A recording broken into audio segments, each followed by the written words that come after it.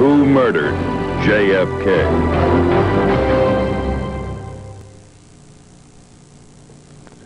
The President of the United States personifies this country. To the rest of the world, he embodies all that is good and bad about us. And when one gets gunned down, it is our right, the right of all Americans, to know why and how it happened, and by whom.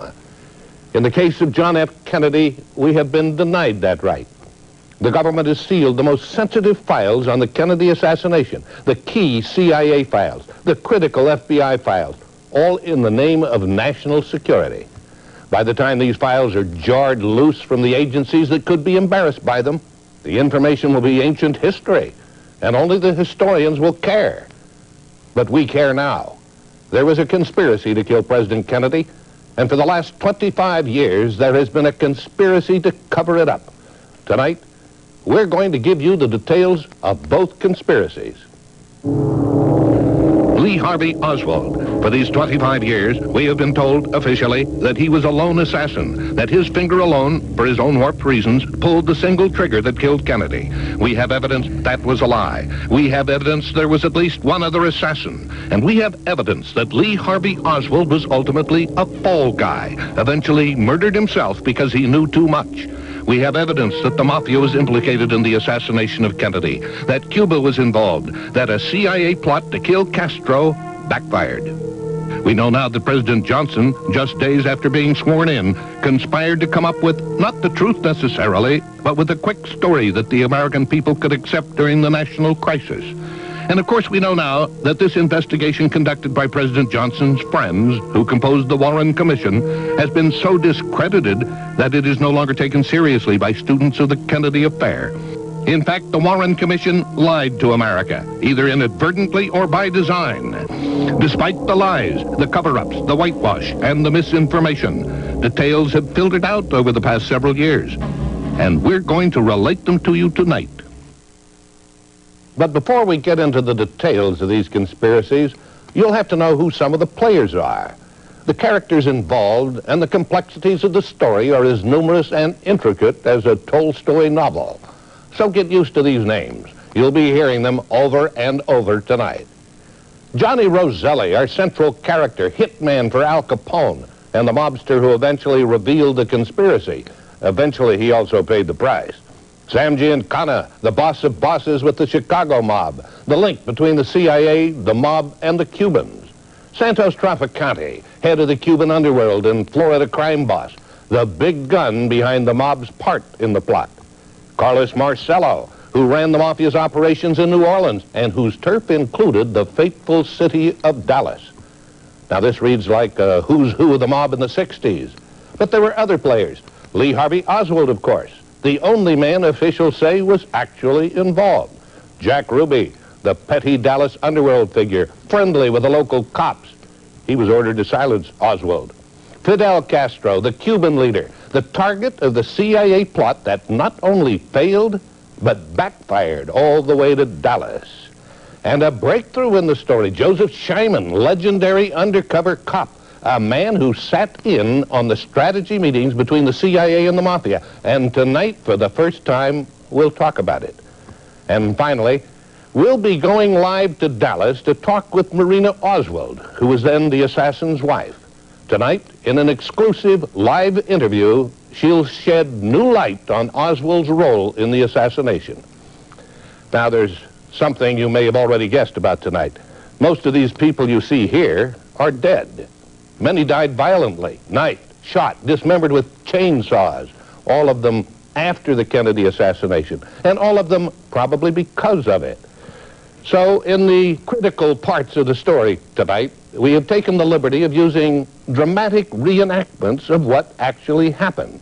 Now, they are carefully reconstructed from government transcripts, police records, and eyewitness accounts. In a moment, I'll be back with the beginning of this complex story, one of the most bizarre episodes in the nation's history. And tonight, you will be the judge and the jury on this episode just by picking up your telephone. Dial 1-900-220-2300 to officially reopen the investigation. Dial 1-900-220-2311 to let the Warren Commission findings stand.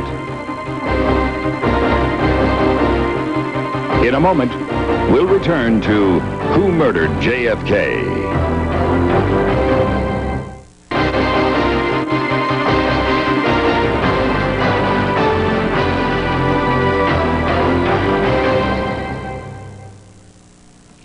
According to the U.S. Census Bureau, almost half of all Americans are under the age of 30, about 46% of us. This means many of you, a great many of you, don't remember much, if anything, about the man and the president, John F. Kennedy. So we'll begin our story with his story. For those of you who are over 30, here are a few treasured memories. The Kennedy family was a Boston dynasty with a scrappy personality that often crossed the line between high jinks and high society. Joe Sr. made a sizable fortune as a bootlegger, yet he also served as U.S. ambassador to the court of St. James. He had a taste for power and groomed his sons for high office. Joe Jr., John, Bobby, Ted, all would distinguish themselves on the public stage. When a tragic World War II mission claimed the life of Joe Jr., John was next in line to carry the Kennedy torch to the White House. To lead us to a fruitful America, to a peaceful world for mankind everywhere, is the great senator from the state of Massachusetts, John F. Kennedy. Let me say first that I accept the nomination of the Democratic Party. The battle against Vice President Richard Nixon was hard fought.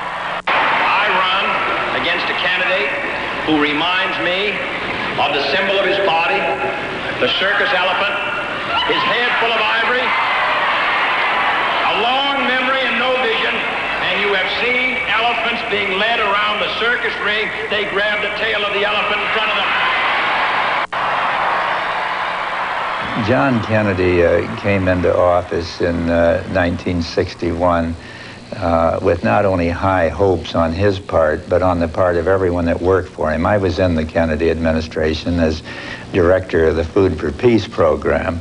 The Kennedy administration thought they could do anything, that a democratic society in a great country like the United States could overcome any problem at home or abroad. Kennedy set a new agenda for America in space. I believe that this nation should commit itself to achieving the goal, before this decade is out, of landing a man on the moon and returning him safely to the earth. The fight for civil rights. Where legal remedies are not at hand, redress is sought in the streets, in demonstrations, parades, and protests. And he chilled the world when he confronted a nuclear threat in Cuba. Shall be the policy of this nation to regard any nuclear missile launched from Cuba against any nation in the Western Hemisphere as an attack by the Soviet Union on the United States, requiring a full retaliatory response from the Soviet Union. Above all, Kennedy was a leader. He gave moral conviction to social change. But Camelot was soon to come to an end, one dreadful day in Dallas.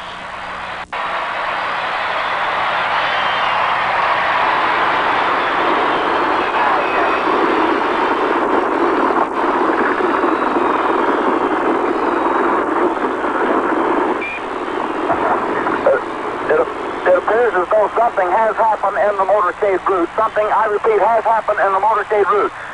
There's numerous people running up the hill alongside Elm Street, there by the Simmons Freeway. Several police officers are rushing up the hill at this time. Stand by just a moment, please. Something has happened in the motorcade route. Stand by, please. Parkland Hospital has been advised to stand by for a severe gunshot wound. The president's car is now going past me.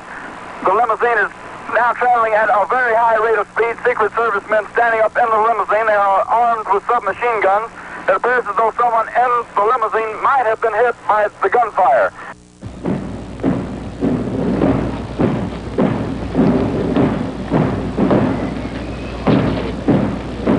The sound of the muffled drums sweeps in melancholy waves over the hushed throng. A hush broken only by a stifled sob, a murmured prayer. A whole people is lifted up in common sorrow and ennobled in their hearts. Down this avenue of sadness, they bring President John F. Kennedy, martyred hero, to lie in state under the great dome of the Capitol. Lee Harvey Oswald was the assassin. And second, the commission found no evidence of a conspiracy, foreign or domestic. When the Warren report came out, I, like everyone else, just accepted it. It was the official government report.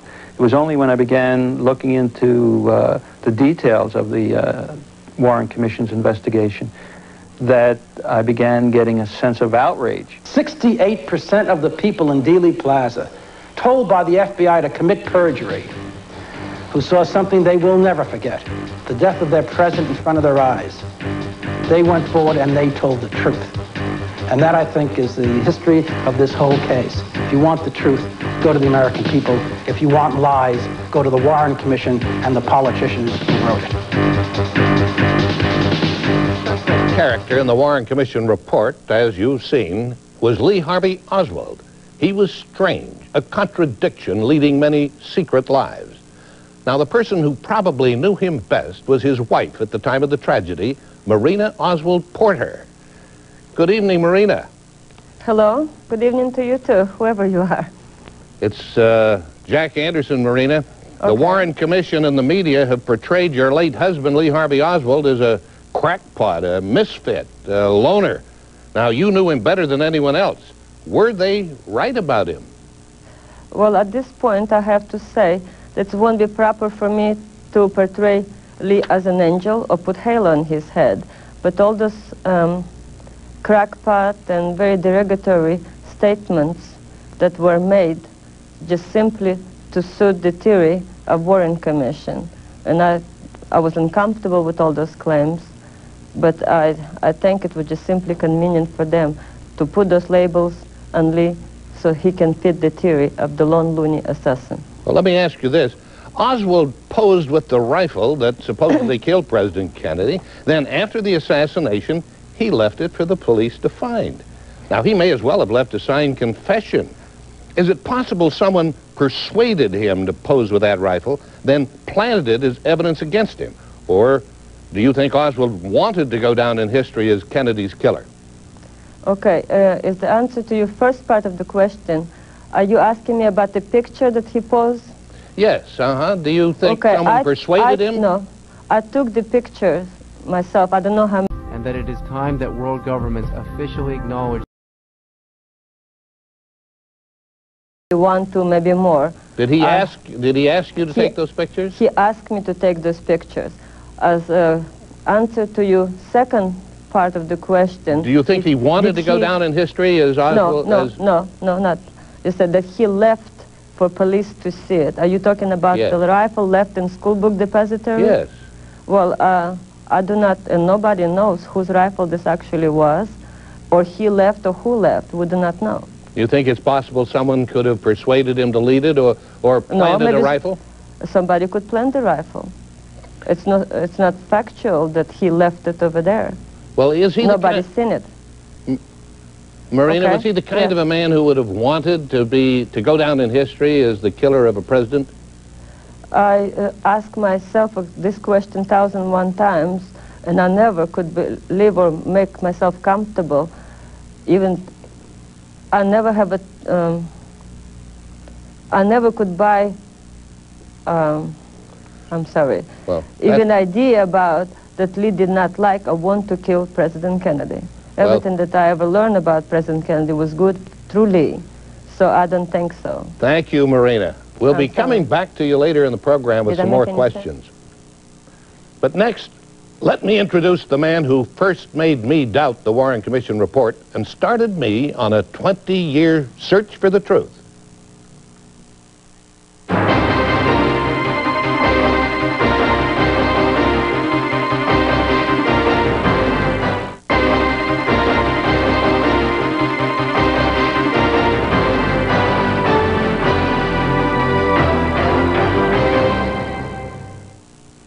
He was not a good man in the civilized sense of the word. He was a hoodlum who grew up to be a big-time gangster and a professional killer. His name was John Roselli, Johnny to those who knew him. And despite the life of crime he led, he had a reputation for telling the truth. He was recruited by the CIA to assassinate Castro, and later he began talking. He testified before congressional hearings where he couldn't tell all, and he talked to me secretly where he did. Now, I started talking with him 20 years ago on a story about the plot to kill Castro. But over the years, his information led me to a much bigger story, the Kennedy assassination and cover-up. No, Johnny Roselli wasn't a good man, but he had a great tale to tell. Johnny Roselli, one-time hitman for Al Capone, godfather of Las Vegas, and Chicago crime boss Sam Giancana's right-hand man. I contacted Johnny because I learned he had a dramatic story to tell, and he had a surprising way to tell it. Johnny was very eager to be able to say to the mob, to be able to say to the grand jury, to be able to say to any congressional investigators that he had never spoken with you, nor me, nor anybody on the column, and that he had never met us. So Johnny's attorney set it up so that he would speak with Johnny, and we would be on hand. We would feed the questions to Johnny through the lawyer. The questions were propounded to me, and Johnny would answer the questions to me. In other words, I'd be a silent questioner, and you would hear the answers, but he would not talk directly to you at that time, though I know later he did have a number of meetings with you. Over the years, Johnny and I met several times. At first, he was guarded, but in time I gained his trust, and he began to tell me an incredible story. Just supposing the government wanted to remove a head of state or some big wheel somewhere. You can't pick up a phone and do that, you know.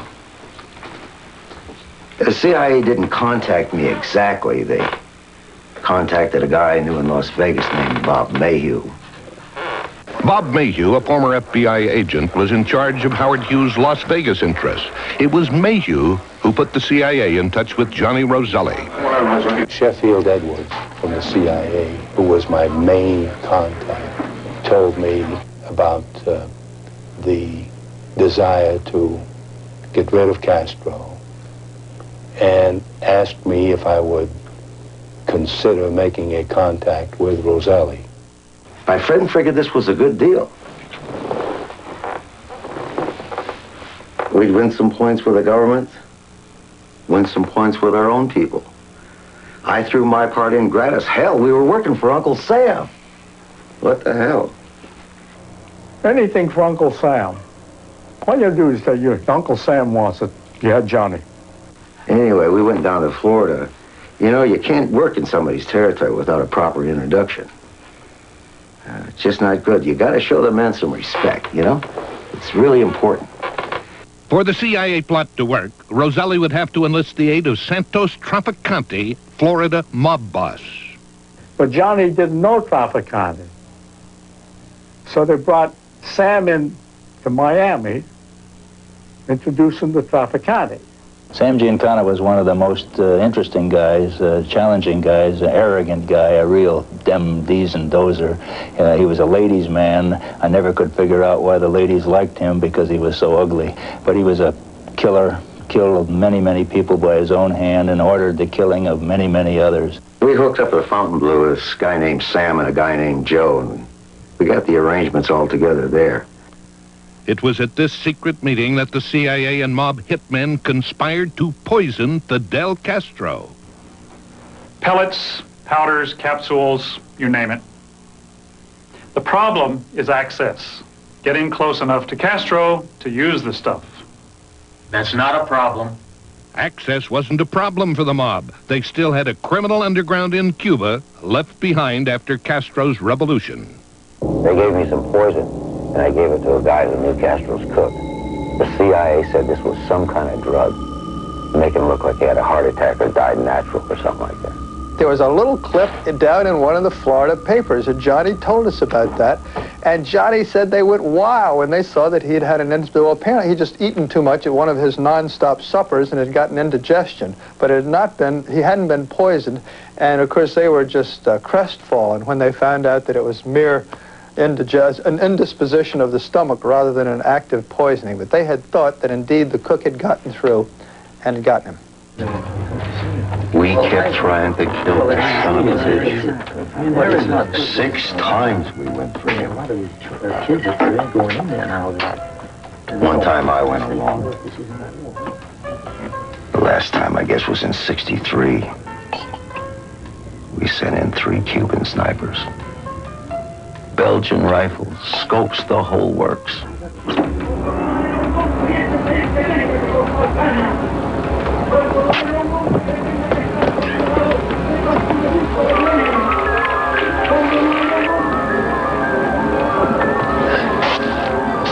De la revolución, aquel compañero.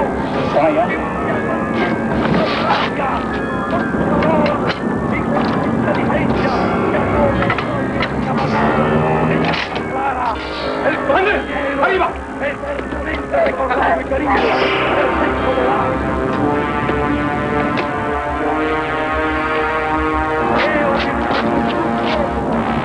Aquel que fue el máximo abanderado.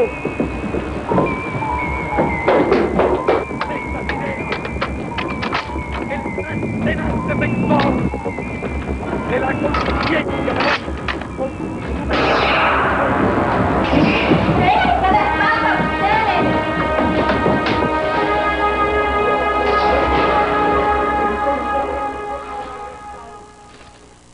Roselli's startling revelation led me on a 20-year investigation of the crime of the century.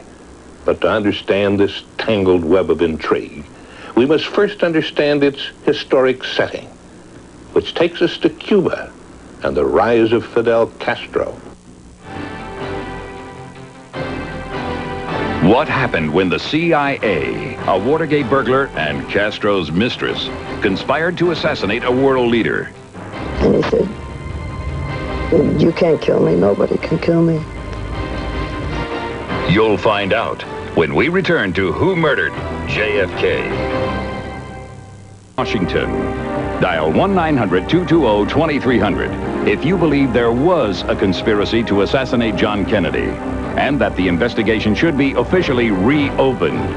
Or dial 1-900-220-2311 if you believe the findings of the Warren Commission should stand as the historical verdict. Each call will cost 50 cents. In a moment, Jack Anderson will return with startling new evidence and answers to Who Murdered JFK.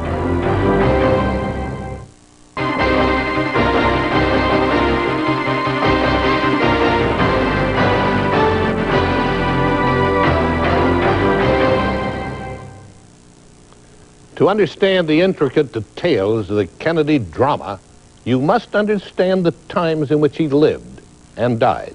For short, it was called the Cold War. Our enemy was international communism with all its ugly faces. 2 years before Kennedy took office, during the Eisenhower era, one of its ugliest faces stripped off its democratic mask and revealed itself as Communist Cuba, just a short bomber flight from the continental United States. America had already been beaten in space by the communists, fought to a stalemate in Korea, and was generally on the defensive around the world. And now, here it was, a communist regime, not in our backyard, but on our doorstep. No American, certainly no American politician, could be soft on communism, and certainly not soft on communist Cuba. During Kennedy's 1960 campaign, he launched an ideological war against communism. Communist influence has penetrated into Asia.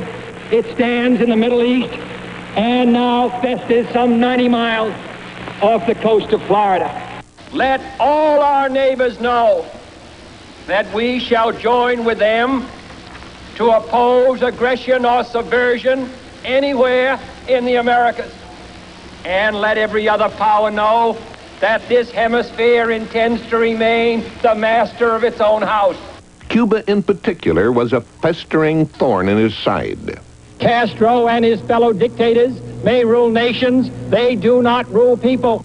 John Kennedy had a kind of a fixation about Castro, an obsession maybe is a better word. He couldn't abide the fact that this cocky, arrogant young man was in charge of Cuba just a few miles off our shore and willing to defy the great United States. After Castro seized power, he was hailed first as a conquering hero, then branded a communist turncoat. Watergate burglar Frank Sturgis fought side by side with Castro, while secretly acting as a CIA informant. He was among the first to discover Castro's true colors.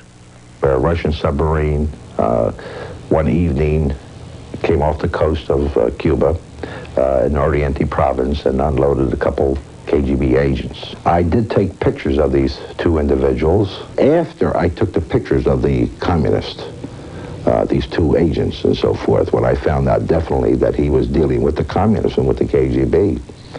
And I definitely, really wanted to go ahead and do something to kill him. After early attempts to kill Castro failed, the CIA turned to more devious methods. Enter Marita Lorenz, Fidel Castro's mistress. By chance, I went on my father's cruise ship, the Berlin. The last stop on this cruise, West Indian cruise, was Havana. And on this cruise, I met the Prime Minister of Cuba, Dr. Fidel Castro Ruz. She was 19 years old and a real beauty. Fidel, naturally, with a 19-year-old girl, hey, you know, he'd crawl over a snake to get to a 19-year-old girl. At 19, she was old enough to have an affair with Fidel and young enough to be brainwashed by the CIA. I was asked to try to recruit her because she would be a very good asset, intelligence-wise.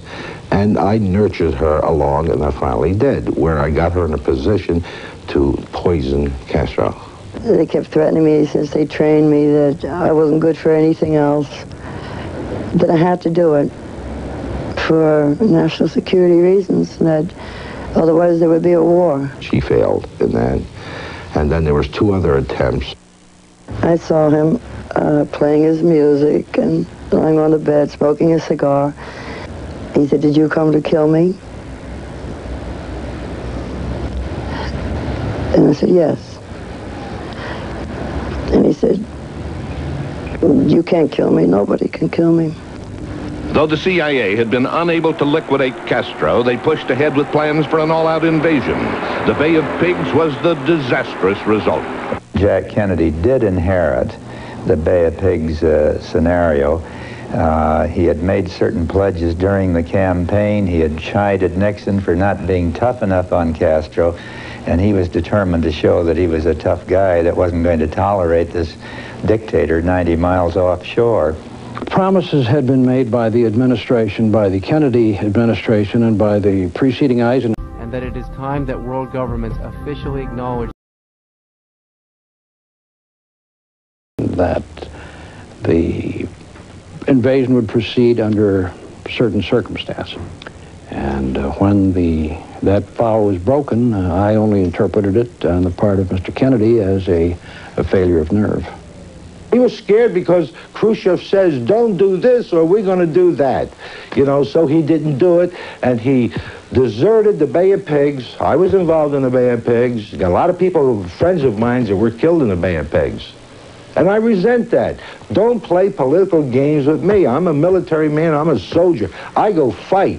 But damn it, if I risk my ass out there and I'm getting shot at, I don't want some stupid-ass politician to go ahead and make deals behind my back where my people, or maybe myself, are going to get killed. I don't like that. After the Bay of Pigs, John F. Kennedy angrily said that he was going to break the CIA into 1,000 pieces. I'd like you to respond to that. I think that for him to have said that was probably a way of disguising from himself the fact that he himself was responsible for the fiasco at the Bay of Pigs. And I'm sure that that's something that haunted him for the rest of his days. Meanwhile, Fidel's gamble had paid off. The rebel leader quickly purged a corrupt Cuba. The Mafia made a deal with Batista to allow a vast assemblage of gambling casinos, narcotics operations, vice operations to be developed in Cuba. And just shortly before Castro took over, the mob's base in Cuba was perhaps the equivalent of Las Vegas and Atlantic City today. When Castro took control of Cuba, He seized all the American casinos and all their assets. Once he closed the casinos, he closed up really the main source of funding for Cuba. The bright lights of Havana's casinos dimmed for good, and the mob fled to safer shores, like the Gold Coast of Florida and the neon strips of Las Vegas.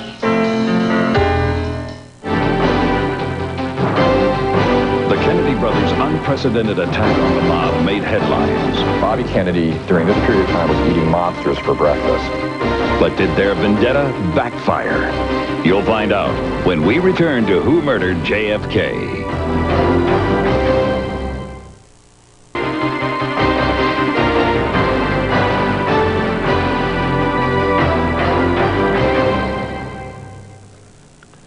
As we have seen tonight, President Kennedy, with help from the Central Intelligence Agency, had made a mortal enemy just a few miles offshore. But foreign enemies have never attempted the assassination of an American president. The conspiracy to kill Kennedy found a powerful ally, and it was not foreign, but internal. This internal menace was merciless. It had a reputation for cutting down anyone who got in its way. But never before had it contemplated a hit on a president. But then, no other president had personally gone after it the way Kennedy had. Enter the mob.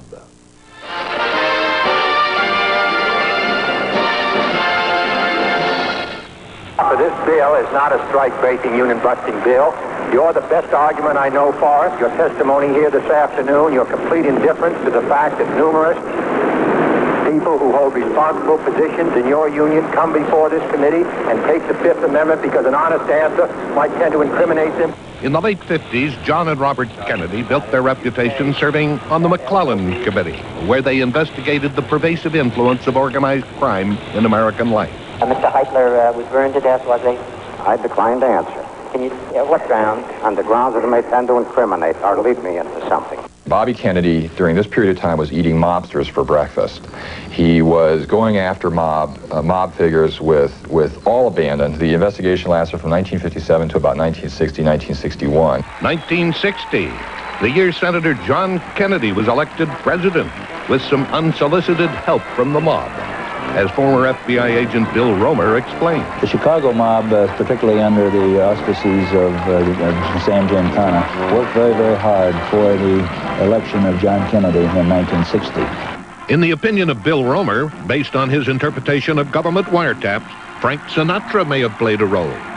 The reason that the Chicago mob worked so hard for the election of John Kennedy was, as we learned over a microphone, Frank Sinatra very strongly recommended to Sam Giancana that if the Chicago mob would work for Kennedy, that he, particularly through his good graces with Joseph Kennedy, the father of John and Robert, that he could influence them and swing them around so that they would not work as hard on Sam Giancana in particularly and the mob in general. Instead of showing his gratitude to the gangsters who had helped put him in the White House, one of John Kennedy's first acts as president was to name his mafia-hating brother as Attorney General. I am pleased to accept the position of the Attorney Generalship of the United States. Bobby used all the weapons at his disposal, including the FBI and the Justice Department, as he launched an unprecedented attack on organized crime. In the field of organized crime, I think it's a very serious situation that's facing the country at the present time. I think a lot of steps can be taken in order to deal with the problem. The Kennedys compiled a 10 most wanted list of the mobsters they were determined to bring to justice. At the top of the list were Sam Giancana, Santos Traficante, Carlos Marcello, and Teamsters President Jimmy Hoffa. Did you say that SOB, I'll break his back? Who? You. Say to who? To anyone. Did you make that statement after these people testified before the committee? I never talked to either one of them after testifying. No, I'm not talking about to them. Did you make that statement here in the hearing room after the testimony was finished? Not concerning them, far as I know of. Well, who did you make it about? I don't know. I may have been discussing somebody in a figure of speech. Well, who did you make the statement? Whose back were you going to break? I don't even remember it. Well, whose back were you going to break, Mr. Hoffa? Figure of his speech, I don't even know who I was talking about, and I don't know what you're talking about. Away from the courthouse, Hoffa confided to an informant his intense and violent hatred for the Kennedys. And during this conversation, Hoffa became very upset at Bob Kennedy, and he said, he announced that Bob Kennedy was going to be killed. He was going to kill his entire family. He pointed to a .270 rifle leaning in the corner of the room. He said he was either going to shoot him while he was driving an open convertible with his dogs, or that he was going to blow up his home at Hickory Hill, Virginia, with plastic explosives. He wanted to incinerate Kennedy and his entire family. The Kennedy crusade was unprecedented, but by 1963, thousands of mafia figures were either behind bars, under surveillance, or under indictment, but they were under such tight pressure they could barely operate, and they realized that this was the beginning of the end for them unless they did something desperate. I remember Giancana on one of our microphones saying, this is like Nazi Germany, and I'm the biggest Jew in the country. Another mobster feeling the heat of Bobby's anti-crime crusade was Carlos Marcello, mafia killer and undisputed lord of the underworld in Dallas and New Orleans. Being stupid as I am sometimes, I started needling about the Kennedys. Geez, wasn't it too bad that Bobby Kennedy had you picked up and deported to Guatemala? Just to see what he'd say, you know. And then he said, hey, don't worry, we're taking care of that. And I said, what do you mean take care of it? He says, you know, you kill the head, the tail drops off. You're going to kill Bobby Kennedy for what he did? He said, no, you kill the president, Bobby gets taken care of. In 1979, during a televised session before the House Select Committee on Assassinations, the most direct mafia threat against the president was exposed by eyewitness Jose Aleman. Mr. Aleman and Mr. Trafficante met at least once, perhaps on several occasions, prior to November 1963. Did you ultimately go to one or more meetings with Trafficante? Yes, I did. Had various meetings with Santos Trafficante. I'm sorry, Jose. Hoffa can't get you the loan. He's having problems with the Kennedy brothers again. So he suggested he could help you by securing a Teamsters loan for a condominium project you were interested in. Correct. Hoffa could not secure the loan so far because he had a lot of troubles with the brothers Kennedy. He was very much upset very much upset about what Kennedy had been doing to Hoffa, and he felt sympathetic towards Hoffa, described him as a man of, very much of the workers. And very much. What did the conversation lead to next? Well, at one point he said, you see, this man, he's not going to be reelected. He's been a man that has been giving everybody a lot of troubles, and he's not going to be reelected. You're crazy. He's got all the Democrats behind him. He's a sure thing. No, Jose. He's gonna be hit. Well, he said, Jose, he's not gonna be reelected. You don't understand me. He's gonna be hit. Santos Trafficante, Jimmy Hoffa, Carlos Marcello. Three men with both the motive and the means to kill the president.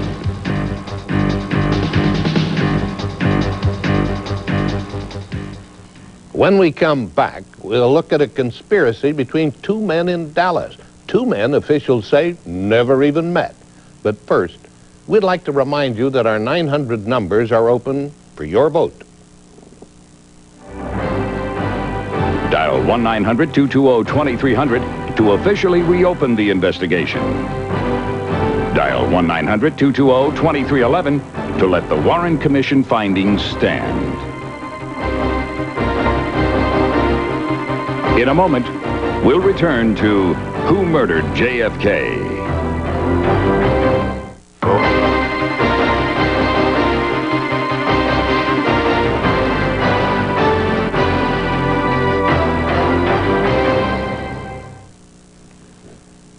Adversaries were beginning to gang up on President John F. Kennedy. The Mafia wanted him out of the way.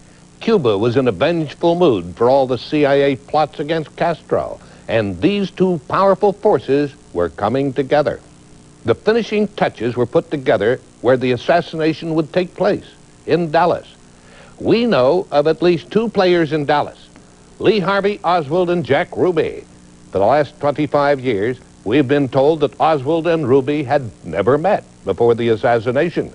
But you're about to see reenactments of eyewitness accounts indicating that not only had Ruby and Oswald met, they knew each other and could have been co-conspirators. And you will hear other eyewitnesses who corroborate those claims.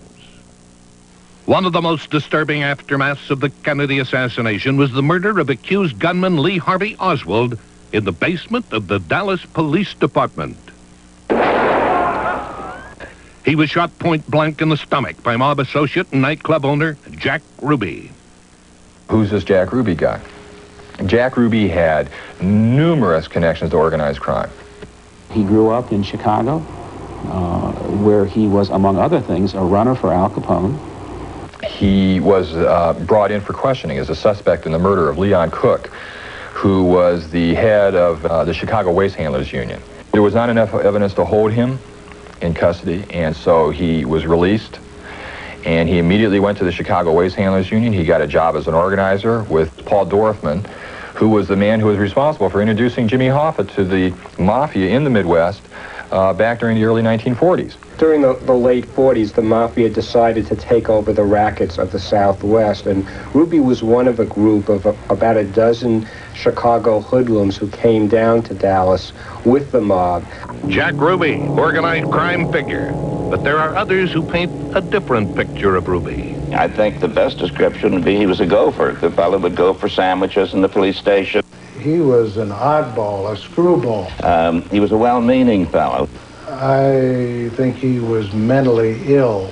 Jack Ruby was a hanger-on in the Chicago mob, but he loved the ambiance. He loved the glamour of the mobster. Several witnesses told the FBI that when you set up illegal gambling in Dallas, you had to clear it with Jack Ruby. He was pretty much controlled the fix of gambling between the police and the mob in the city. He was a person that tried to get on the good side of any police officer that he met. The police allowed Jack no favors, anything like that at all, and he never paid them off. He might give them a cup of coffee or something, but Jack liked to think he was in with the police. It gave him a feeling of importance, of being special. He had a in. Jack Ruby's victim, Lee Harvey Oswald, had an equally bizarre past, with shadowy connections to espionage and organized crime. He was a man whose short life was marked by contradictions. At the age of 17, he joined the United States Marine Corps. When he was 18, he was sent to the top-secret airbase at Asugi, Japan. Some say he was working for military intelligence. The first time I met Oswald, I felt he was working for somebody. And I felt at that time it was naval intelligence. By his obvious knowledge of my background. After receiving an early discharge from the Marines, Oswald traveled. And that it is time that world governments officially acknowledge 1959, renouncing his U.S. citizenship and proclaiming his intention to sell America's defense secrets to the Soviets. While working at a radio factory in Minsk, Oswald met and married Marina Preskakova, the niece of an alleged KGB official. In June 1962, Oswald returned to the United States with his wife and infant daughter and settled in Fort Worth, Texas. That in itself says that somebody was giving Oswald highest priority, either because we had trained and sent him there and they went along and pretended they didn't know to fake us out, or in fact they had incalcated him and sent him back here and were trying to fake us out that way. But he got a green light that no other American had gotten at that particular point in time. In 1963, Oswald moved his family to New Orleans, where he founded a local chapter of the pro-Castro Fair Play for Cuba Committee. What are you advocating? We advocate restoration of diplomatic, trade, and tourist relations with Cuba. Curiously, he shared an address with the city's most virulent anti-Castro organization. I would very definitely say that I am a Marxist. That is correct. The unconventional life of Lee Harvey Oswald would take yet another strange turn. We knew, for example, that Lee Harvey Oswald was in fact connected to the mob in the following sense. His uncle, a man named Dutz Moret, is a gambler. and was connected, at least loosely, to the Carlos Marcello family of the mob in New Orleans. His mother had some very mysterious connections to the Marcello operations down in New Orleans. The only thing I'm sure of is that I did not kill President Kennedy. And another thing I'm sure of, I did not raise my children to kill. And Oswald was also very close in 1963 with a man named David Ferry, who was working on a daily basis for Carlos Marcello in the fall of 1963. At the far right is David Ferry in uniform. He was head of the New Orleans Squadron of the Civil Air Patrol. One of his cadets was Lee Harvey Oswald. When Bobby Kennedy had Carlos Marcello deported in April 1961, around the time of the Bay of Pigs invasion, it was Ferry who flew Marcello back into the country illegally. In fact, an informant witnessed Oswald in Marcello's headquarters, the Town and Country Motel in New Orleans, receiving what appeared to be a payment from a Marcello lieutenant. This is a scandalous story because Oswald's relationship with organized crime was totally withheld from the American public and from the Warren Commission that investigated the assassination by J. Edgar Hoover, who was calling all the shots. 2:30 a.m., the Lucas B&B restaurant. Only 12 hours before the assassination, two waitresses witnessed a meeting between Jack Ruby and a man they identified as Lee Harvey Oswald.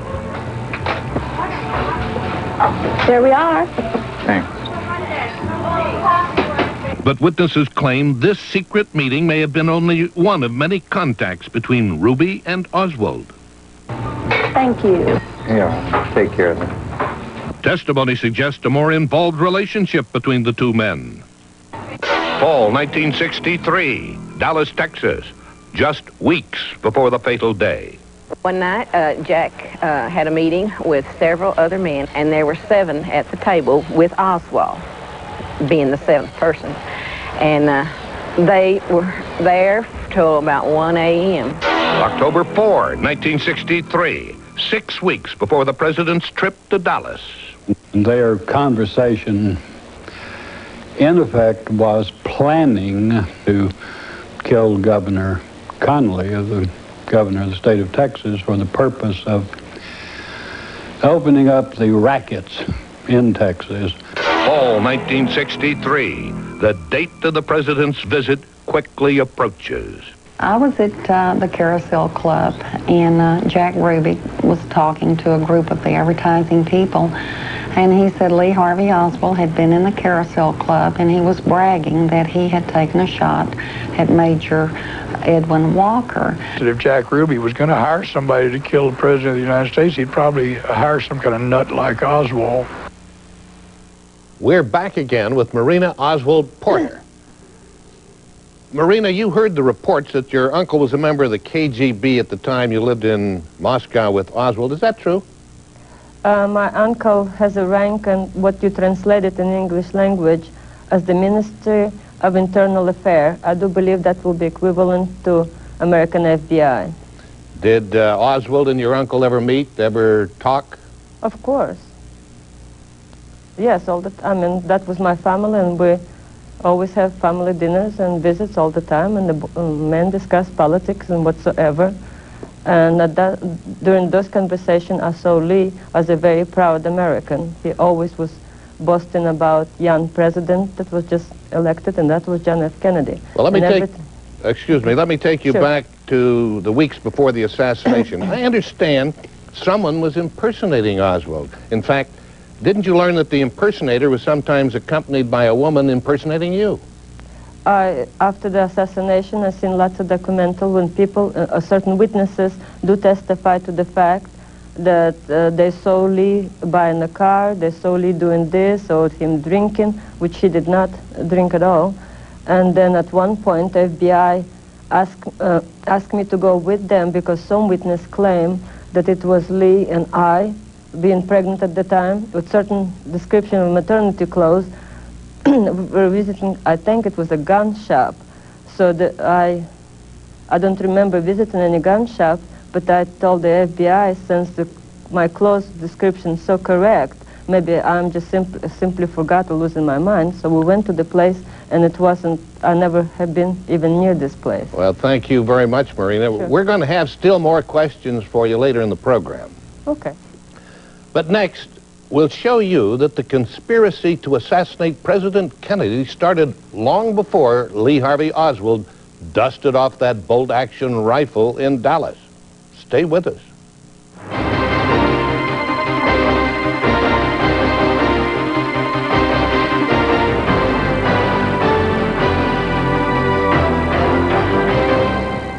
Line poll. Dial 1-900-220-2300 to officially reopen the investigation. Dial 1-900-220-2311 to let the Warren Commission findings stand. Each call will cost 50 cents. In a moment, exclusive interviews with people who knew the details of JFK's assassination before it happened. Rose Jeremy knew that the president was going to be assassinated. We'll return in a moment with more shocking revelations about who murdered JFK.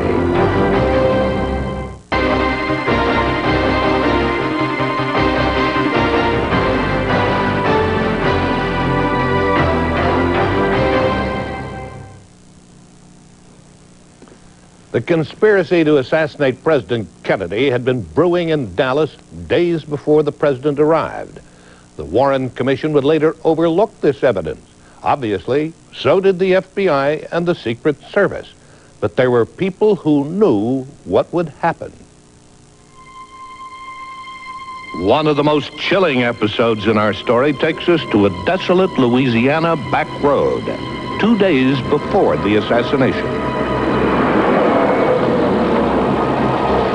A waitress who worked the Seymour bars in Dallas and New Orleans French Quarter, Rose Jeremy, knew many underworld characters.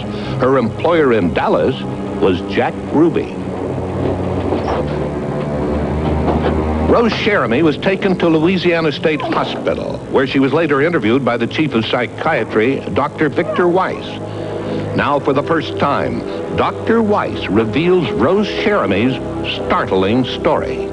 Rose Jeremy arrived at East Louisiana State Hospital on the 20th of November. She was treated on that unit for rather minor injuries from being thrown from the car.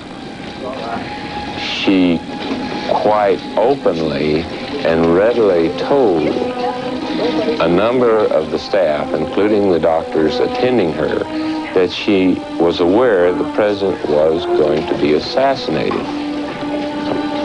Go kill him. I gotta get out of here. I can't be part of this. You gotta listen. Okay, let's give it a shot. No, you can't. Rose Jeremy knew that the president was going to be assassinated, and that it was common knowledge in the, quote, underground in New Orleans that this was to happen, that the contract had been let. You gotta listen to me. I think you better give it a shot now. I must say in all honesty that I think she had some knowledge of something that was transpiring and had transpired. I had a tendency to believe her story. They're gonna kill the president, damn it, Dallas! Everything's gonna be just fine. Incidentally, the two men that threw her out on the highway were returning to Dallas. It is now November 21st, 1963. For over 1,000 days, John Kennedy has held the office of the presidency. On the night before he's assassinated, the president and his wife arrived in Fort Worth, Texas, continuing his goodwill tour of the state. On the last night of his life, the president is left unguarded while his Secret Service men investigate nightlife at Fort Worth's Cellar Club. So, who's guarding the president, boys? Hey, don't ask me. Everybody's here. They showed up about 1 o'clock and proceeded to just have an awful lot of fun. I'm with the press. Every place that the president goes, the city supplies 2 firemen to put on each floor of the hotel in the event of a fire. And if all the Secret Service guys were down here in this club playing, That still leaves the 2 firemen on each floor of the hotel protecting the president, because all the Secret Service guys were there. They partied with Dallas strippers, including some from Jack Ruby's Carousel Club who joined in the festivities.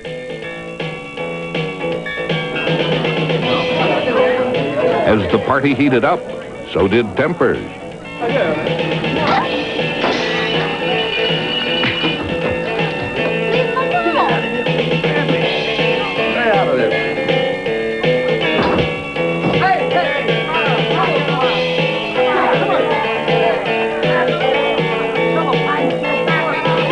While the president slept, his Secret Service men continued their party. It began to break up around 5:30. Everybody was just having too much fun. It is the morning of November 22nd. The president will live less than 4 more hours.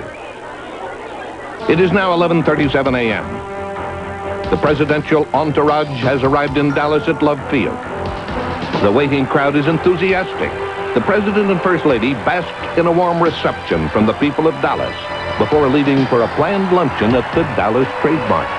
With thousands lining the streets, the presidential motorcade slowly makes its way through downtown Dallas. It will be only a matter of minutes before he arrives at the Trade Mart. I was on Simmons Freeway earlier, and even the freeway was jam-packed with spectators waiting their chance to see the president as he made his way towards the Trade Mart. The president's car is now turning onto Elm Street and passes by the Texas School Book Depository.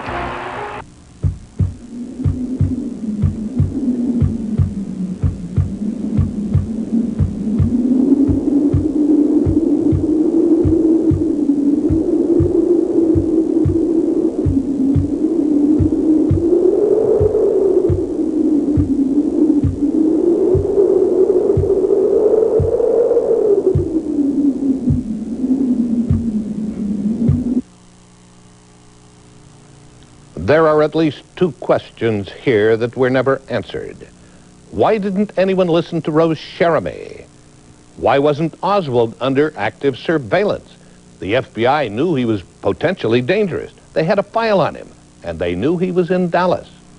Now, those are just 2 of the many questions you might ask yourself as you decide how you're going to vote on the 900 numbers we've provided.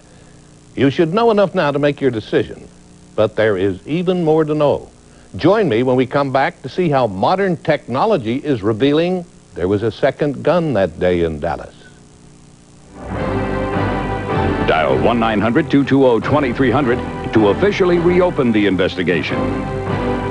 Dial 1-900-220-2311 to let the Warren Commission findings stand. In a moment, we'll return to Who Murdered JFK?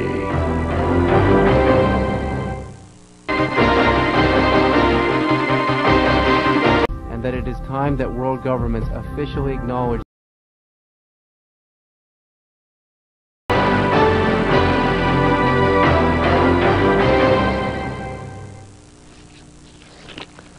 It's one of the ironies of the Kennedy assassination that the technology developed by America's space program can now be used to investigate the Dallas tragedy. One of President Kennedy's pledges was to make America #1 in space, and that promise got our technologies rolling. Computer enhancement of photographs became a new science, and in this next part of the story, you'll see how we use that new knowledge to show that there was at least a second assassin in Dallas. This is Dealey Plaza in downtown Dallas, a perfect place to kill a president. Behind me is the Texas School Book Depository where shell casings and a rifle were found. Just 50 feet from where John F. Kennedy was shot is this picket fence on a grassy knoll. Could this have been a cover for a second assassin? I saw a man moving. He was the only thing in the whole area that was moving. And he was moving away toward the tracks from in front of the School Book Depository rather quickly. And something said to me, go get him. Police officer Joe Smith also ran up the hill in pursuit of a suspect. The crowd followed Officer Smith, running toward the elusive gunman, spotted on the grassy knoll. I ran across the Elm Street to run up there toward that knoll. It was, and we were stopped by a man in a suit, and he had a overcoat on his over his arm, and I saw a gun under that overcoat. And his comment was, "Don't y'all come up here any further, you could get shot or killed," one of those words. A man wearing a suit was sighted behind the picket fence at the top of the knoll. He was quickly apprehended by Officer Smith. Stop right where you are. Don't you move now. What you doing here? Gentlemen. United States Secret Service. Okay, partner. It's all right. A few months later, they told me they didn't have an FBI man in that area. If they didn't have anybody, it's a good question who it was. A House Select Committee conducted the last thorough investigation of the John F. Kennedy assassination. This is where the committee believed a second gunman would have stood. Some eyewitness accounts and acoustical evidence agree that at least one bullet was fired from this spot. A certain policeman in Dealey Plaza had noticed the day before the assassination some individuals behind the picket fence overlooking Dealey Plaza appearing to be pointing guns over at the plaza as if they were about to have target practice. At 3M's Comtel Corporation, a firm that specializes in photographic analysis through computerized enhancements, a study of the destruction of the president's brain upon impact proves beyond a doubt that the fatal gunshot came from in front of the president's car. Second frame of impact. It came from the grassy knoll. Third frame. Stand by. The presidential car coming up now. We know it's the presidential car. You see Mrs. Kennedy's pink suit. As the motorcade rushed to Parkland Hospital, the Dallas Police Department rushed to judgment, sending a swarm of officers to investigate the 6th floor of the Texas School Book Depository. And the first unconfirmed reports say the president was hit in the head. That's an unconfirmed report that the president was hit in the head. Meanwhile, just a few hundred feet from the grassy knoll, 3 tramps are arrested hiding inside a railroad boxcar. As they're released by the Dallas police, this photo is taken. The man in the center strongly resembles Charles Harrelson, now in prison for murdering a federal judge. Some say the man on the left looks like James Earl Ray, convicted assassin of Martin Luther King. And many believe the third tramp is none other than E. Howard Hunt of Watergate fame. Comtel agreed. Photo enhancement showed a striking resemblance to Hunt. Where were you on the day that John F. Kennedy was assassinated? I was in Washington, D.C., and I have 3 witnesses who have testified under oath, not once but many times, as to my presence that day, all of whom were office associates of mine. Now I'd like to show you a picture taken of 3 tramps who were in Dealey Plaza on the day of the assassination. I'd like you to look at this picture, and I'd like you to tell me whether one of those tramps could have been you.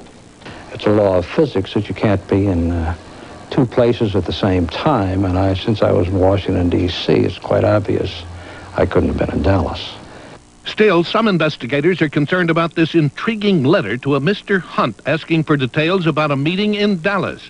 It was written shortly before the assassination, signed Lee Harvey Oswald. On the book depository 6th floor, police found 3 cartridge shells and shortly after a rifle, which they identified as a Mannlicher Carcano. But a deputy sheriff, Roger Craig, insisted that he saw a Mauser, which uses different bullets. He also said the rifle's brand name was altered. On the street below, law enforcement officials and amateurs searched the scene of the shooting, while another crowd gathered outside the hospital walls.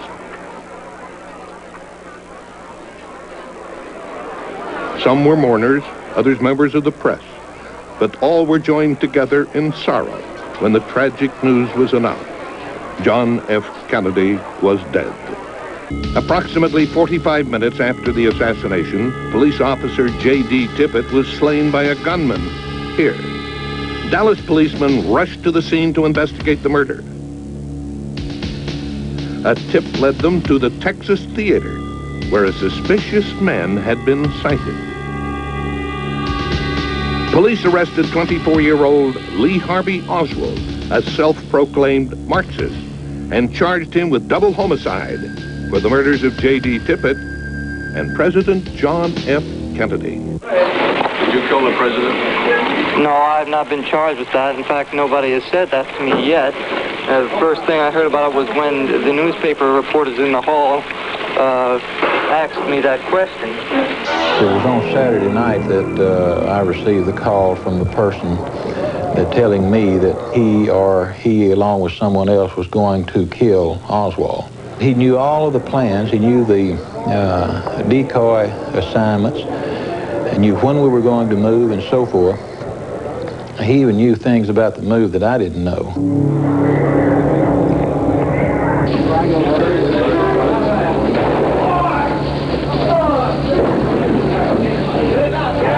When I saw it on television and saw Jack Ruby shooting Oswald, then it seemed like almost instantly I realized that that was Jack Ruby I was talking to last night. He had no choice. Now, when the mob tells you to make the hit, you're going to make the hit. Complete conspiracy, Watson. If you knew the true facts, you'd be amazed at it. In what way? It'll be proven in a few days later what the charges will be filed against me, plus the fact of the assassination. Complete conspiracy against me, right? The commission always wanted to interrogate Jack Ruby. The Chief Justice and I, with 3 or 4 of our staff, flew to Dallas and interrogated Jack Ruby personally for about 5 or 6 hours while he was in the custody of the local authorities in Dallas.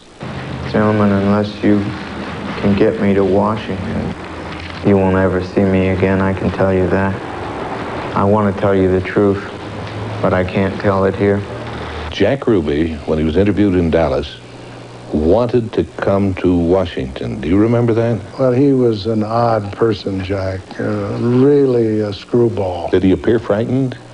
I don't think Jack Ruby's story in that regard had any credibility whatsoever. We're back with Marina Oswald Porter, live from Dallas. Marina, you told the Ladies' Home Journal that you thought organized crime was behind the Kennedy assassination. How did you come to that conclusion? I didn't come to the conclusion just overnight. It took scrupulous, not research, but little by little, since it happened to me, I was interested what actually happened to me. And I read some books, I watched lots of documentals about president life, about Robert Kennedy life, about Edgar Hoover. And accumulation of those little evidence and the documentaries, all of a sudden when I was watching a movie about Robert Kennedy, when he was just portrayed, it was his life portrayed on television, and all of a sudden come to me that it wasn't John Kennedy that was supposed to be, the mob wasn't against John F. Kennedy, they were after Robert Kennedy, because he was against Mafia. Well, Marina, you may recall, yes. Marina, you may recall that Oswald, after his arrest, told police he was a patsy. Now, was he a man who could be manipulated by others? I think all of us can be manipulated. Nobody a real exception. I think Lee was manipulated into he just had been, in my belief, that he was working for the government and he was just simply infiltrated groups that he was doing what he had been told to do. You think he was being used? I think so. From my own personal experience, I have been used just as well. Do you think it was organized crime that was using him? I don't think so. I thought earlier you said that you thought it was organized crime. Okay, I'm sorry. In my interview with the Ladies' Home Journal, I maybe didn't make myself clear, because when I read some reviews that they said Marina Oswald think that organized crime beside Lee Harvey Oswald were involved in the plot. I'm saying that right now that I do believe that organized crime was involved in the plot to kill John F. Kennedy. But I'm not saying that Lee was involved in the plot. He was implicated in the plot. And you think unjustly so? You think that he may not have even pulled the trigger? Absolutely. Well, after the assassination, you became the Warren Commission's star witness against your late husband. Your testimony, more than any other evidence, helped the commission reach the conclusion that he was a deranged killer, that he acted alone. Clearly, you don't believe that now. I do believe right now, when I said that I have been used as well, I believe that I have been used by Warren Commission and any committee that investigated so dishonestly sometimes to make Lee a guilty party.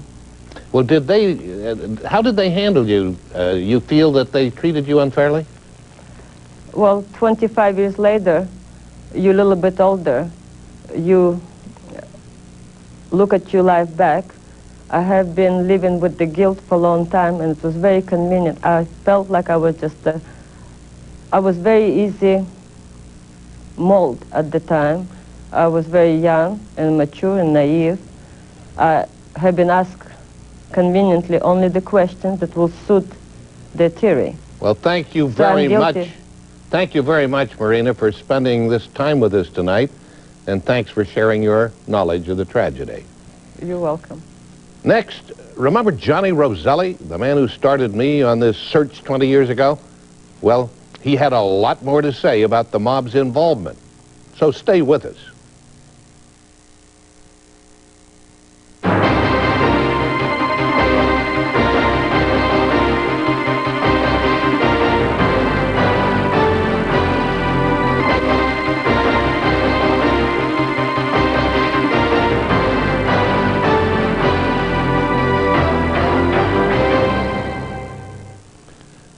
There were few men who knew more about the mob than Johnny Roselli did. It had been his life. And there were fewer still who knew more about the Mafia's involvement in the plot to kill President Kennedy. As our relationship grew over the years, he was telling me more and more. Cuando toda una provincia no tenga que estar realizando estos trabajos, entonces la revolución habrá realizado una de todas sus humanas.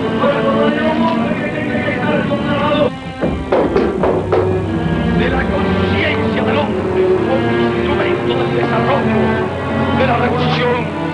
Aquel con cuidado.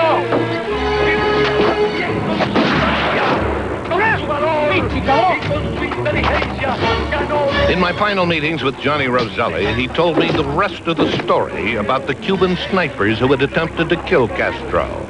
What he had left out in earlier meetings was the most shocking revelation of all.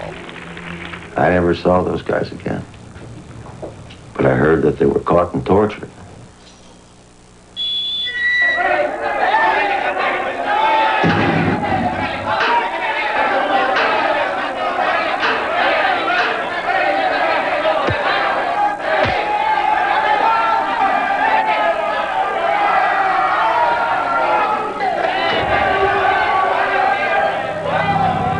That it is time that world governments officially acknowledge. They must have talked. And I guess Castro's boys are pretty persuasive, because I heard the word came back that the hit team we sent in was turned around. They were sent back to the U.S. to kill Kennedy. Castro must have figured that the CIA was sent in. Kennedy knew about it and was part of it.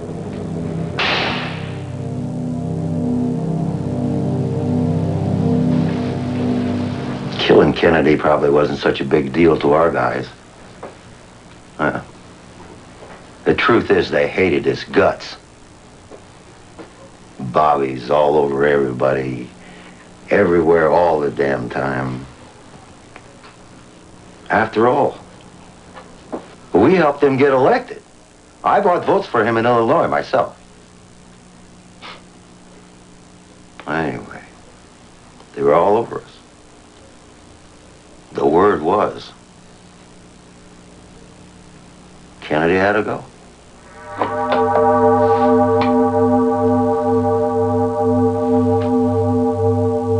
Johnny Giovanni Roselli, the self-styled strategist, had revealed a web of intrigue that made headlines about the Mafia, the CIA, Castro, and JFK's assassination. But that was just the beginning of his revelations. The way I heard it, the Cubans handed over Oswald. They figured he was a perfect fall guy, a real crackpot. They said he was good with a rifle. Not that it mattered. Kennedy was going down that day whether he hit his mark or not. Oswald was a patsy or a chump, really.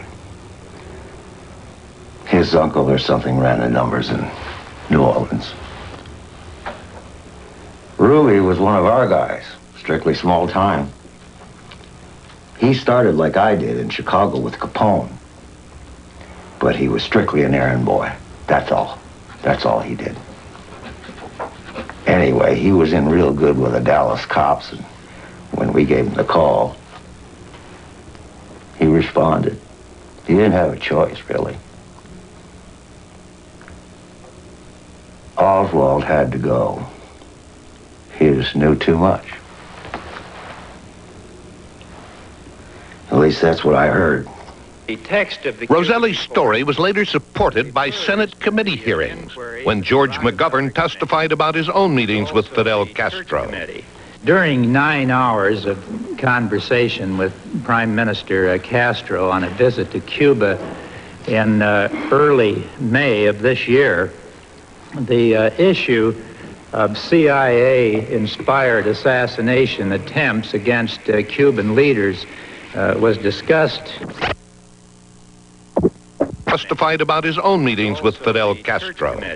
During 9 hours of conversation with Prime Minister Castro on a visit to Cuba in early May of this year, the issue of CIA-inspired assassination attempts against Cuban leaders was discussed at some length. Mr. Castro told me that the CIA was involved in a number of efforts to assassinate him and other Cuban leaders. Later on, this matter came up with his brother Raul, the defense minister, and I must say it was no laughing matter with him. There was no joking around about it. What exactly did Raul say?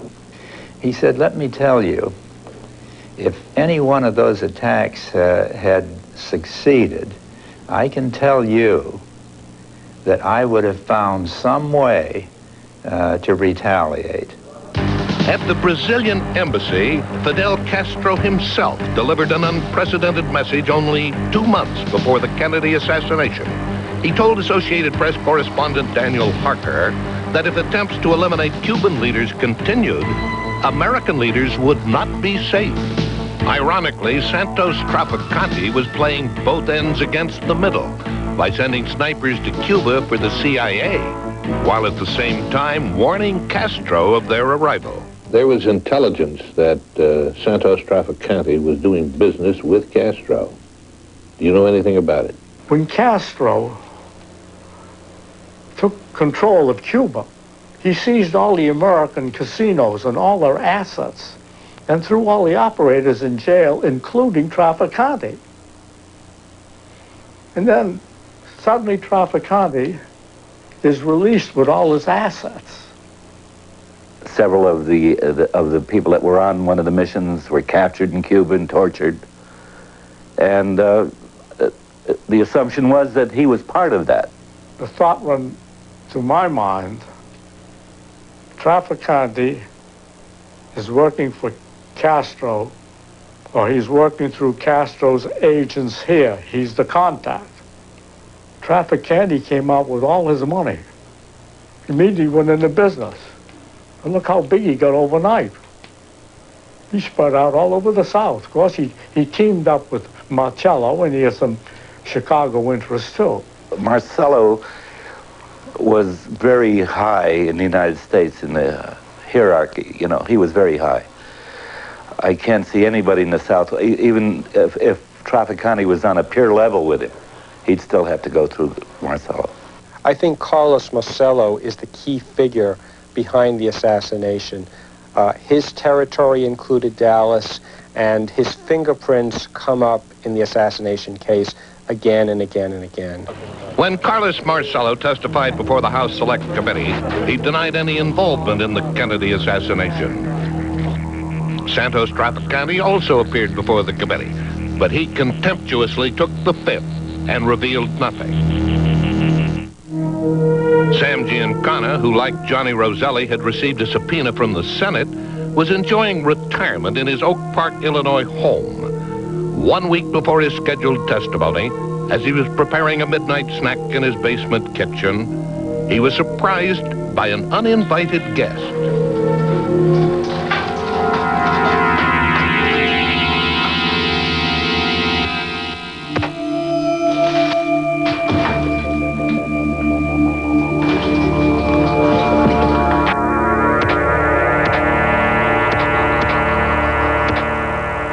The committee, of course, notes with interest that Mr. Giancana was done away with. He had been contacted by some of our staff in the matter of trying to get information on the Roselli matter. It's obvious who hit him. He was Trafficante hiding on his yacht. He did not want any exposure because he was given a guarantee by Johnny. So he had to stop Sam. They didn't want him to take that stand. But they found the gun weeks later in the field.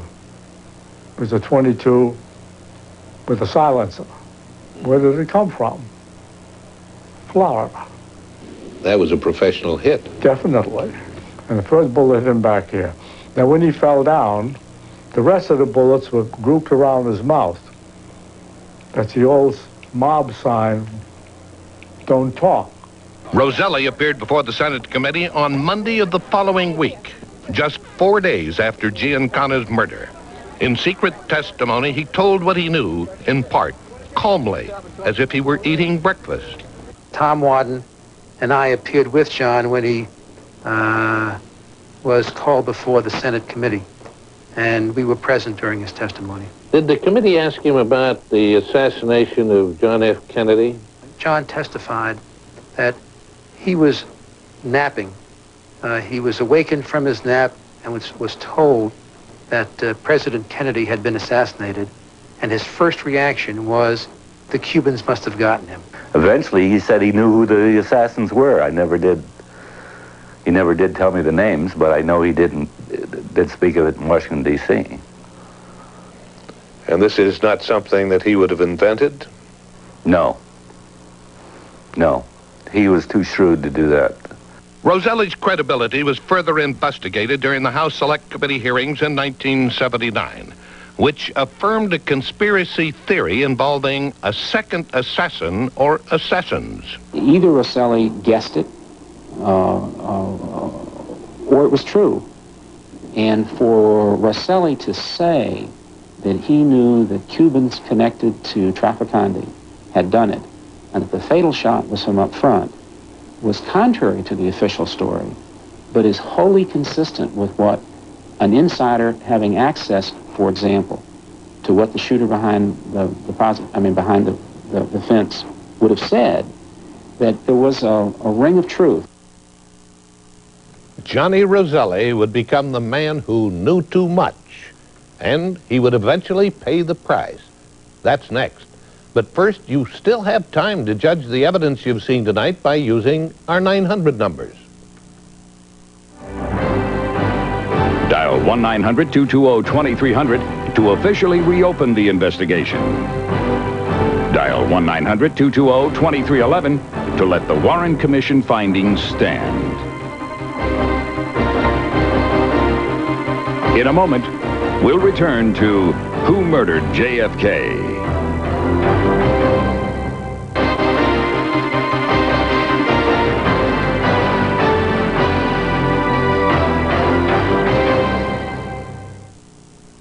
At the beginning of this program, we gave you a list of the major players in this complicated story and told you that most of them had been brutally murdered. That's true, but it's not all of the truth. For several years after the president's assassination in Dallas, witnesses and informants began dropping dead like so many autumn leaves in November. one of the first to drop my best informant, Johnny Roselli. Come on, John, we catch a big one today, huh? This is where we get the big one. In 1976, Johnny Roselli had retired to Florida. On a balmy afternoon, he went deep-sea fishing with some unidentified friends. In the warmth of the afternoon sun, he may have forgotten that he was still in the cold shadow of Santos Traficante. Big ones are hitting today, John. Huh? This is the place, Al. I'm glad you guys talked me into this today. Oh, thanks, Tony. Thanks. We're going to get a big one today. Hey, Tony, get him a drink, huh? Yeah, sure. Thanks, Al. Good day for fishing. I miss this. I know. I'm getting a drink. Sure. Al, I think I got one. Al, I think I got one, Al. Al, I got one.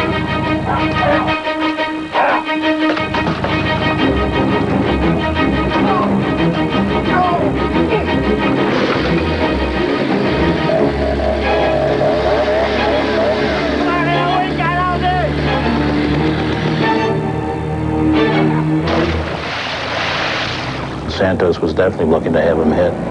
Sorry, Johnny. You talk too much. He called him Johnny in the drum.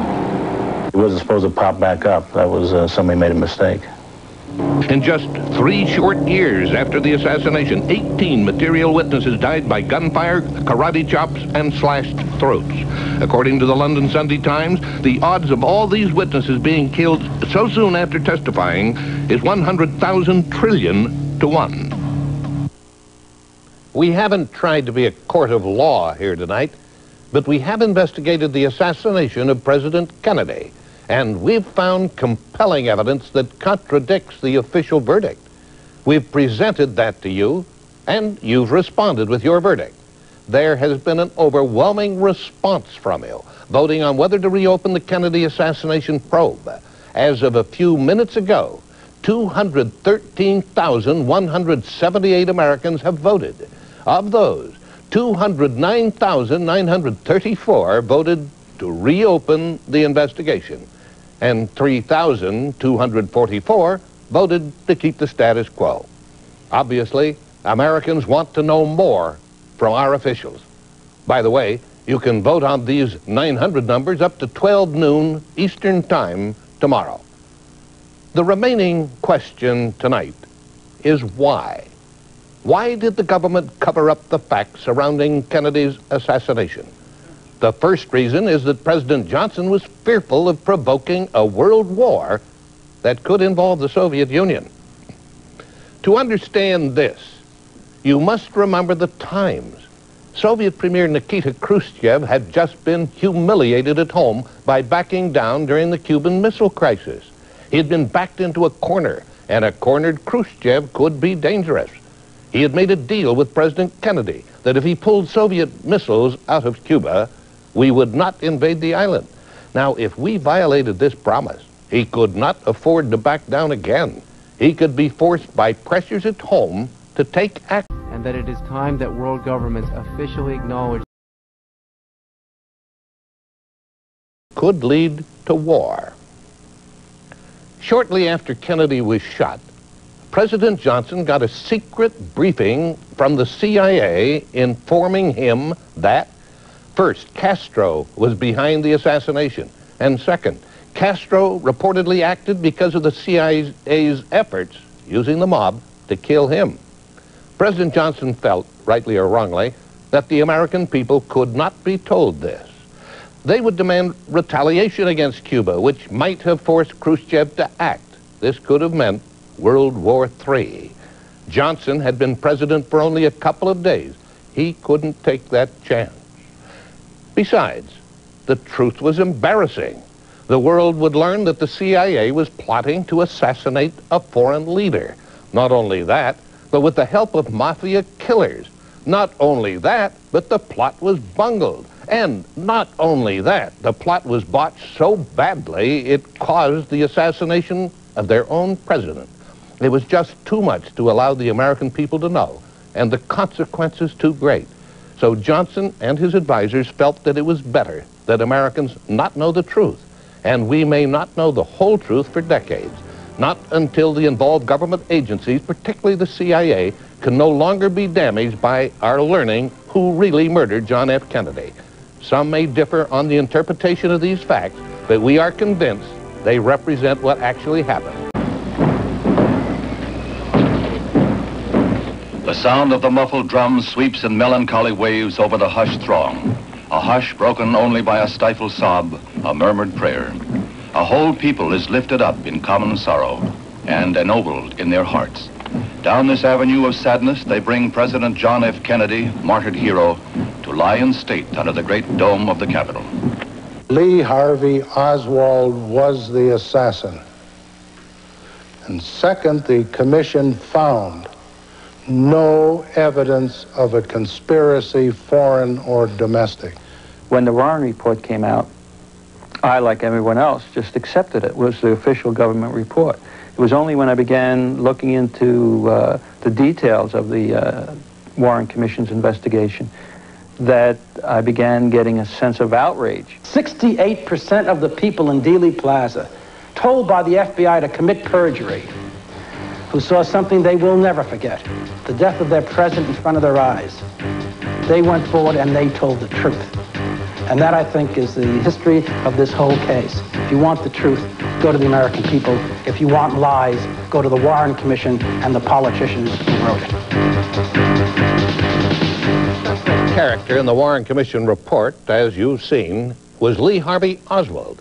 He was strange, a contradiction leading many secret lives. Now, the person who probably knew him best was his wife at the time of the tragedy, Marina Oswald Porter. Good evening, Marina. Hello. Good evening to you too, whoever you are.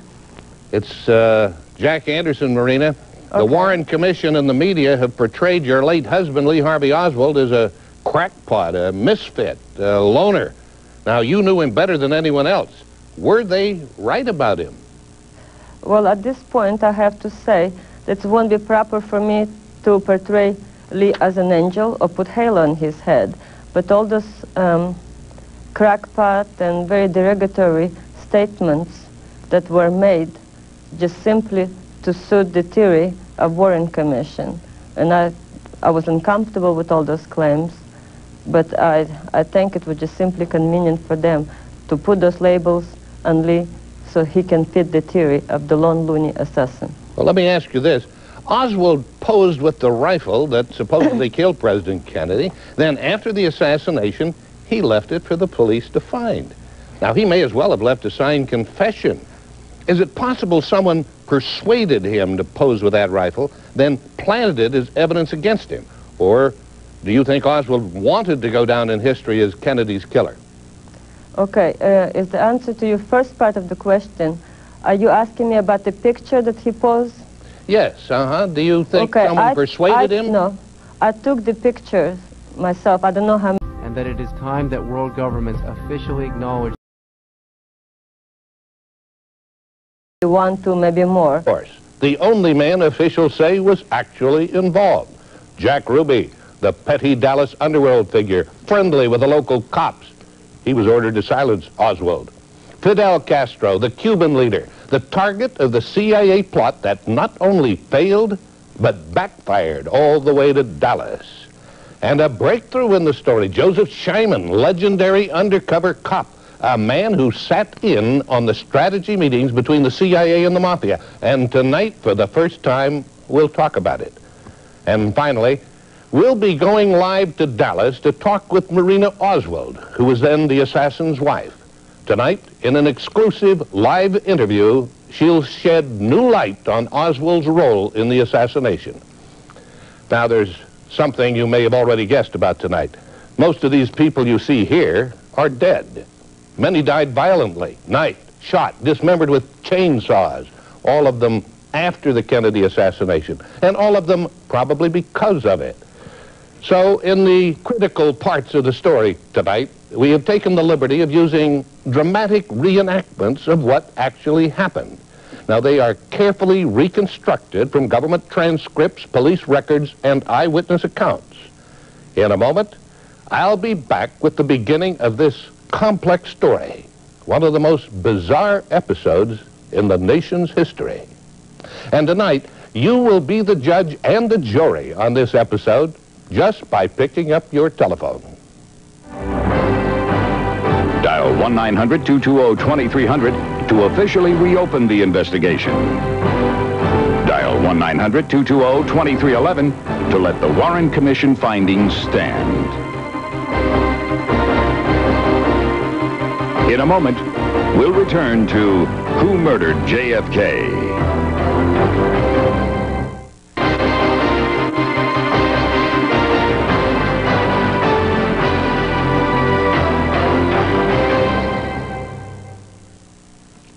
According to the U.S. Census Bureau, almost half of all Americans are under the age of 30, about 46% of us.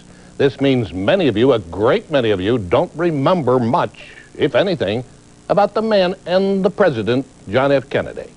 So we'll begin our story with his story. For those of you who are over 30, here are a few treasured memories. The Kennedy family was a Boston dynasty with a scrappy personality that often crossed the line between high jinks and high society. Joe Sr. made a sizable fortune as a bootlegger, yet he also served as U.S. ambassador to the court of St. James. He had a taste for power and groomed his sons for high office. Joe Jr., John, Bobby, Ted, all would distinguish themselves on the public stage. When a tragic World War II mission claimed the life of Joe Jr., John was next in line to carry the Kennedy torch to the White House. Did he ask you to take those pictures? He asked me to take those pictures. As an answer to your second part of the question... Do you think he wanted to go down in history as Oswald? No, not. You said that he left for police to see it. Are you talking about the rifle left in school book depository? Yes. Well, I do not, and nobody knows whose rifle this actually was, or he left or who left. We do not know. You think it's possible someone could have persuaded him to lead it or planted a rifle? Somebody could plant the rifle. It's not factual that he left it over there. Well, is he Nobody's seen it. Marina, was he the kind of a man who would have wanted to go down in history as the killer of a president? I ask myself this question 1,001 times, and I never could believe or make myself comfortable. Even I never have I never could buy. I'm sorry. Well, even idea about that Lee did not like or want to kill President Kennedy. Everything that I ever learned about President Kennedy was good through Lee, so I don't think so. Thank you, Marina. We'll be coming back to you later in the program with some more questions. But next, let me introduce the man who first made me doubt the Warren Commission report and started me on a 20-year search for the truth.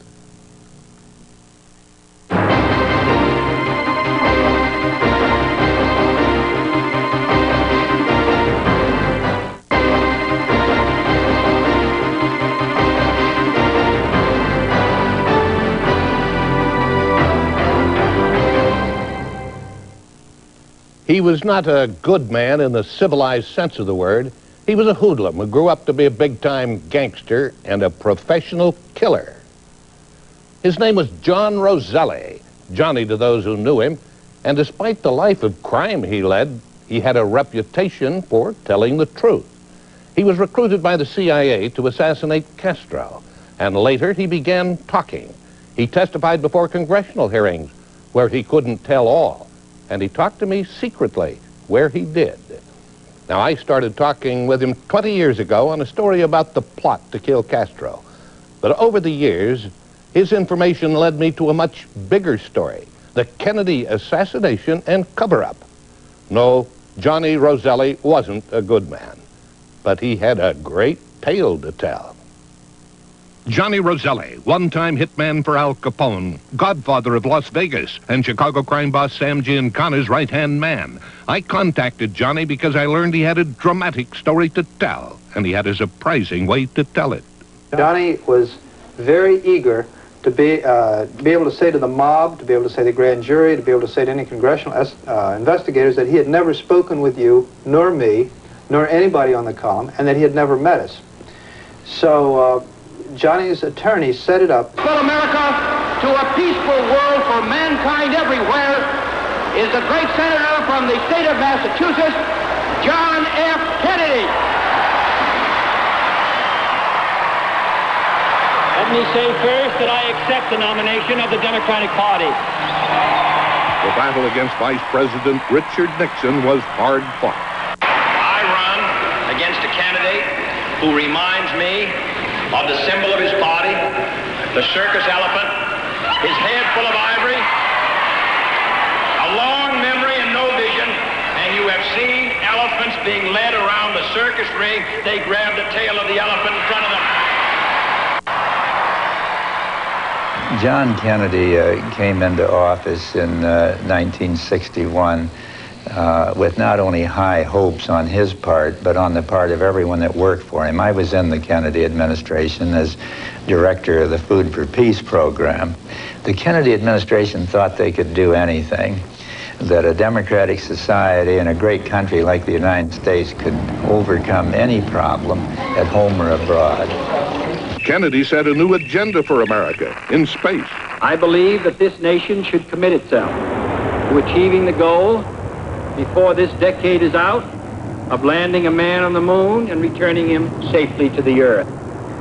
The fight for civil rights.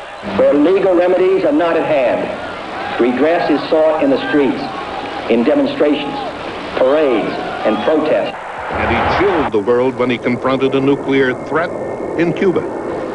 It shall be the policy of this nation to regard any nuclear missile launched from Cuba against any nation in the Western Hemisphere as an attack by the Soviet Union on the United States, requiring a full retaliatory response from the Soviet Union. Above all, Kennedy was a leader. He gave moral conviction to social change. But Camelot was soon to come to an end. One dreadful day in Dallas.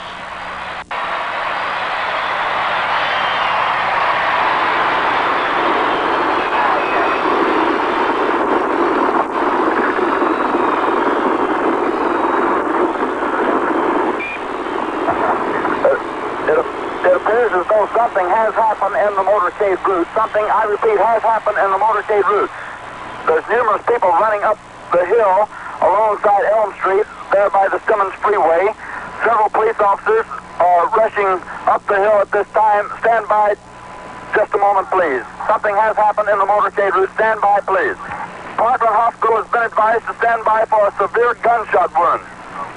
The president's car is now going past me. The limousine is now traveling at a very high rate of speed. Secret Service men standing up in the limousine. They are armed with submachine guns. It appears as though someone in the limousine might have been hit by the gunfire.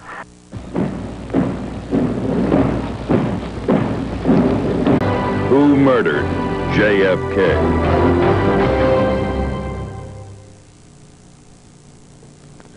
The President of the United States personifies this country.